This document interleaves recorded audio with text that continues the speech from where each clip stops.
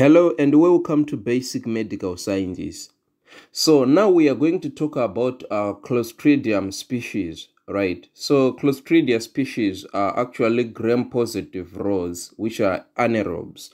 So we are going to begin with Clostridium botulinum, right? So the reservoirs include soil, stored vegetables, particularly home-canned foods, and also Ziploc storage bags.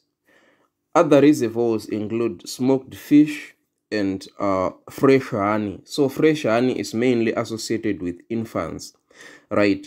So what happens is in adults, adults like they have balanced microflora, right? So if they eat these spores will not be able to germinate because there is no anaerobic conditions, right? But in infants, because there is less amount of the intestinal flora, the Clostridium spores will germinate and cause infection, right? So for infants, it's actually a specific sign. So the disease is also called floppy baby syndrome. So this is how it look like, right?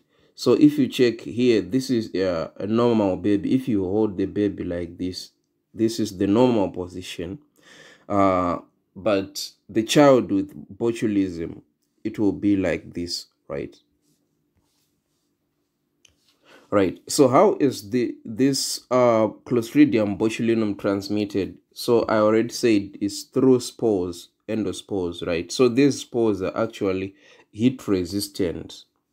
I also told you that these bacteria are actually anaerobes.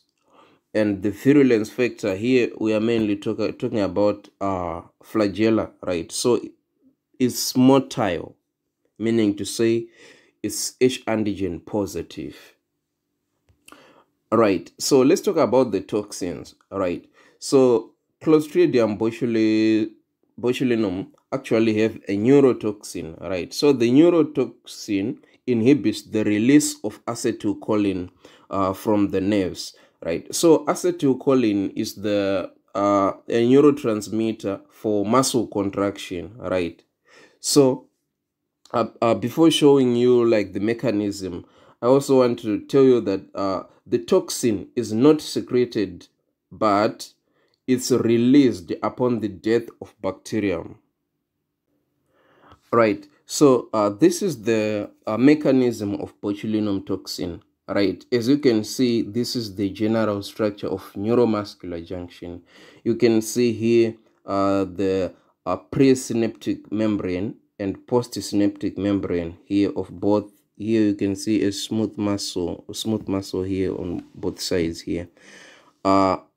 Here is a synaptic cleft. All right, so here there is entrance of botulinum toxin, and you can see it here, right? I also want to remind you about the snare proteins, right? So snare proteins, they include like syntaxin, synaptotagmin, synaptobrevin, etc., right? So these snare proteins, they allow the fusion of vesicles, synaptic vesicles, which contain the neurotransmitter and the presynaptic membrane. So upon the fusion, there will be exocytosis. That's the release of what? Of acetylcholine into the neuromuscular junction, right? Into the synaptic cleft. So here there will be contraction of muscle, right? But what happens if there is botulinum toxin? There will be destruction of snare proteins. Therefore, the membranes will not fuse, right? Okay. Let's talk about the clinical manifestations. There are three main presentations: foodborne botulism, infant botulism, and wound botulism.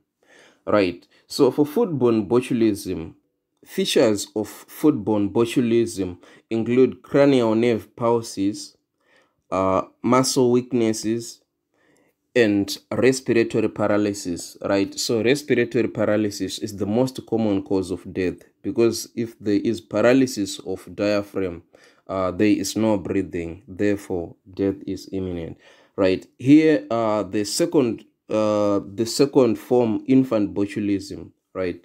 This one presents as mainly constipation and flaccid paralysis. I talked about floppy baby syndrome, right?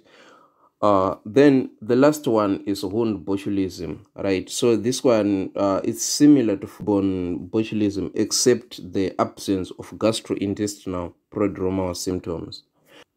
Now let's talk about treatment of botulism, right? So firstly, there is an antitoxin, right? So antitoxin is used for foodborne and wound botulism. Human botulism immunoglobulin, right? So this human botulism immunoglobulin is used for infant botulism. The other drugs used include penicillin. We can also provide hyperbaric oxygen and supportive therapy. So for supportive therapy, this includes incubation and ventilation assistance.